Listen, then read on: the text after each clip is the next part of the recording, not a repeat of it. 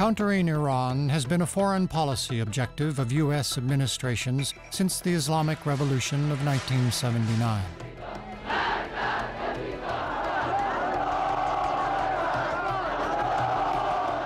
To policymakers, Iran's efforts to extend its influence across the Middle East and its role as a state sponsor of terror have genuine implications for regional security.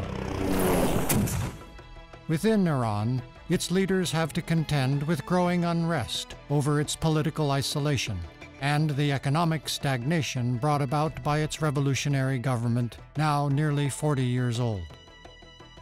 Revolution and reform, the making of modern Iran. Next on Great Decisions.